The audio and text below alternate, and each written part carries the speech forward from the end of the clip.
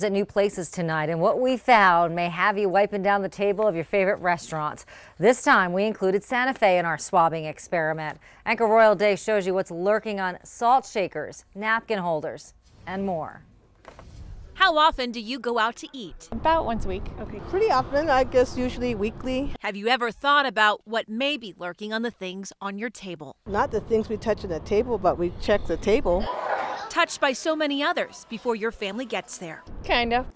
In an unscientific swabbing experiment, we went all over Albuquerque and even made a stop in Santa Fe to swab some popular spots to eat and drink. What we found may have you thinking a little more about what you touch before you eat. Oh my God.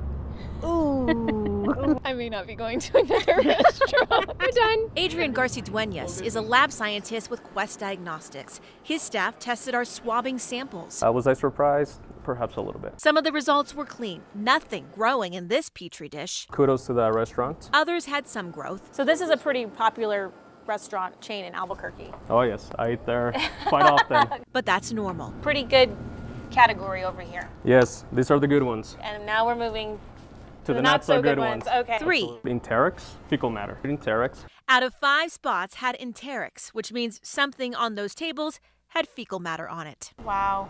So that's 3 now that we found. That's 3 in a row. Garcia-Duenas says this isn't anything that'll make you sick unless you have a weak immune system.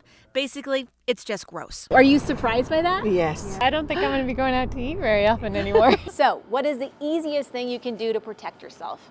Well, it's the same thing Mom and Dad have been telling you since you were itty bitty. Wash your hands. You have to make sure that you wash your hands. You can also bring your own disinfecting wipes.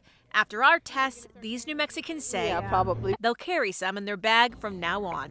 Royal Day, KOAT, Action 7 News.